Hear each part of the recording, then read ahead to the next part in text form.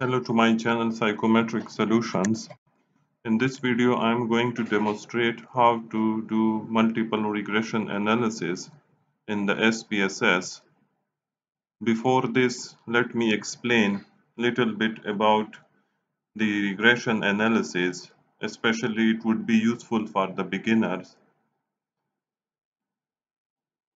A multiple regression analysis is actually a statistical technique that can be used to analyze the relationship between a single dependent variable, which is also called criterion variable, and several independent variables, which are called predictor variables.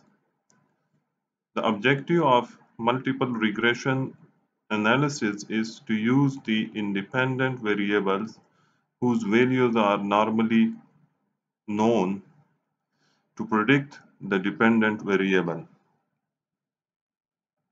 A typical regression model is like this. We have y, which is dependent variable. A is the alpha intercept, which is also known as a constant. It is the point where the regression line intercepts the y axis. B is actually the beta coefficient, and it is a regression coefficient, and it shows the amount of the change in the dependent variable corresponding to the change in the dependent variable, whereas x is the independent variable, also known as predictive variable, and E is also called the error term or epsilon, which is actually the difference between the actual and the predicted values in a regression model.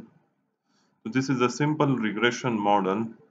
It could have more than one independent variable. Like here we have two independent variable. We can add more like x3, x4, x5 depending on what kind of analysis we are doing. So this was about the regression model. Now let's come to the example which we will run on the SPSS. But before this, one should keep in mind that the regression analysis requires the fulfillment of the prerequisites of the multivariate data analysis, including checking the data normality and linearity, the homoscedasticity, multicollinearity.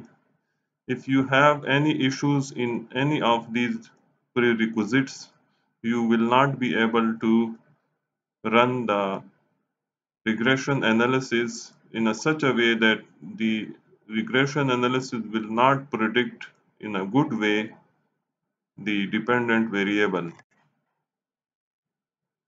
So let's suppose we want to know the relationship between job stress and job performance, and our research question is that what is the relationship between job stress and job performance, and from this we make a hypothesis that job stressors will be the predictors of the job performance in such a way that job stressors will be negatively related to job performance. Now this is just an example, a very simple example, that we have two variables.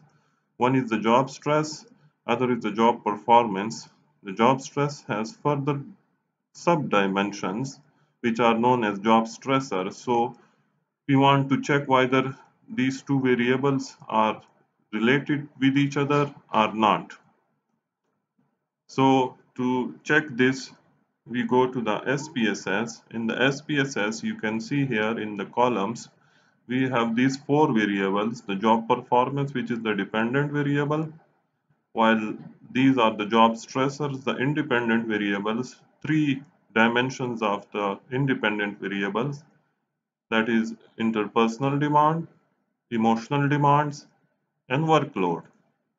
So to run the multiple regression analysis, we go to the analyze, click on the analyze, go to the regression, and then go to the linear and click on it. Here you can see we have a separate boxes for dependent and independent variable. So as we know that job performance is our dependent variable, so we enter the dependent variable into the dependent box. And these three are the independent variable, also known as the job stressors. So I select them all and enter into the independent box. Then I click on the statistics. I click on the R square change.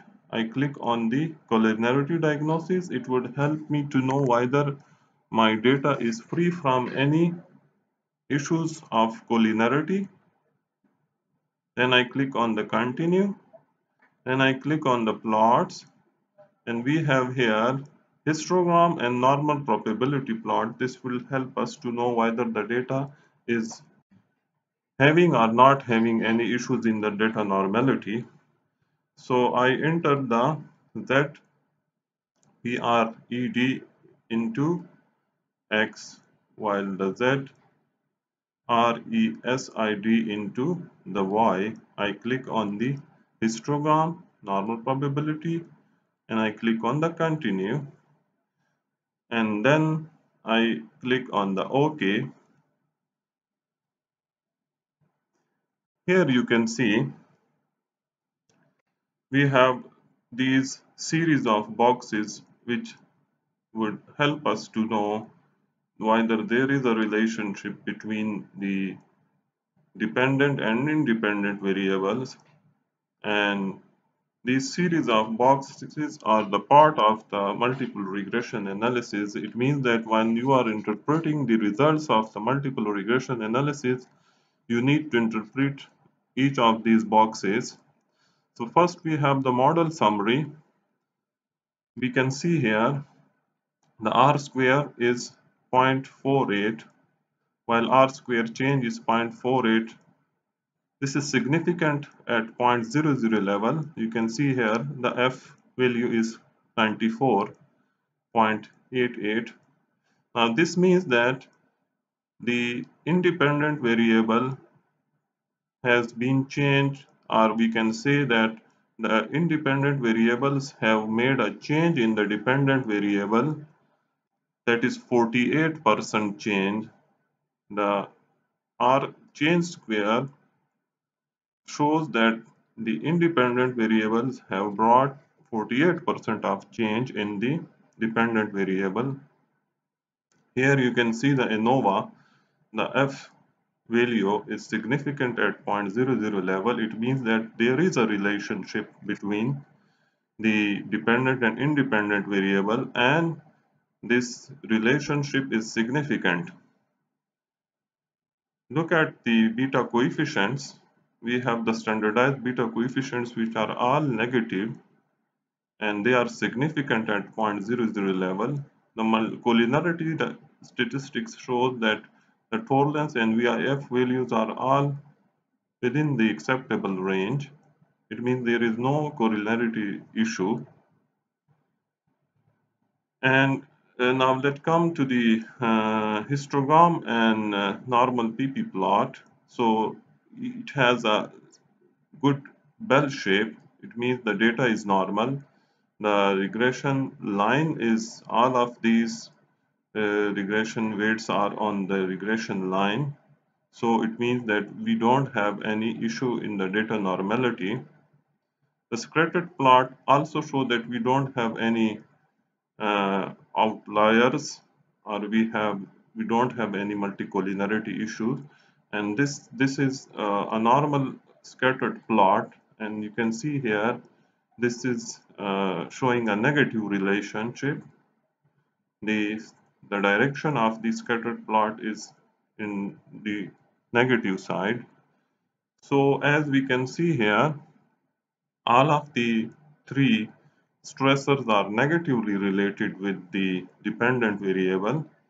So our hypothesis that the job stressors will be negatively related to the job performance has been accepted.